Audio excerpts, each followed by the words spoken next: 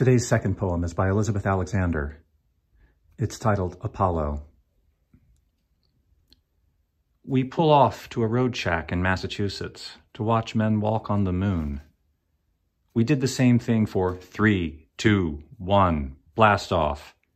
And now we watch the same men bounce in and out of craters.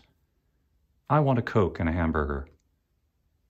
Because the men are walking on the moon, which is now irrefutably not green, not cheese, not a shiny dime floating in a cold blue, the way I'd thought.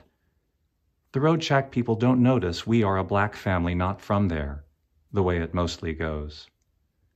This talking through static, bounces in space, boots tethered to cords, is much stranger even than we are.